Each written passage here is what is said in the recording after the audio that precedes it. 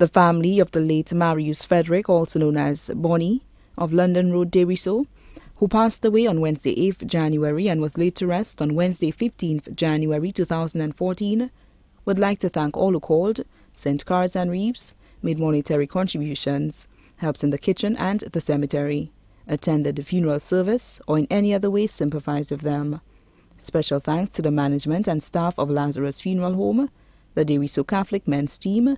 the animator, organists and choirs, the team which decorated the church, Portia, Vera, Frances, Quinn and's family, Steve, Claude, Lucina.